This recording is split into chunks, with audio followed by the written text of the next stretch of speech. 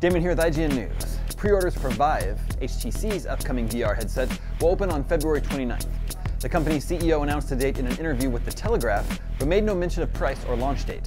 Vive was originally set to be released in limited quantities last year, but was then delayed to April. Just last week, HTC pulled back the curtain on Vive Pre, its second-generation VR system for developers. It features a completely new design that is more comfortable, ergonomic, and powerful. At CES, Oculus finally announced the price and release date of its VR headset, Oculus Rift, which will start shipping March 28th for $600. For more VR news, stay tuned to IGN.